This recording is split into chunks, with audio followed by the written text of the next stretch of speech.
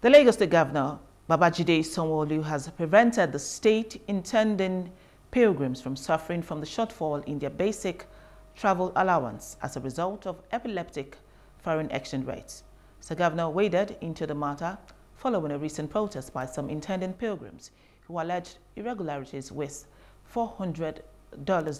BTA given to them instead of $500 as announced by the National Hajj Commission, NACON. NACON had used 1,252.01 naira per dollar to calculate Hajj fare to give $500 as BTA to each pilgrim, and the Central Bank of Nigeria released BTA at 1,530.86 naira per dollar, which gives each pilgrim $415 instead of $500. While briefing journalists during the departure of the fifth and last batch of the pilgrims to the Kingdom of Saudi Arabia,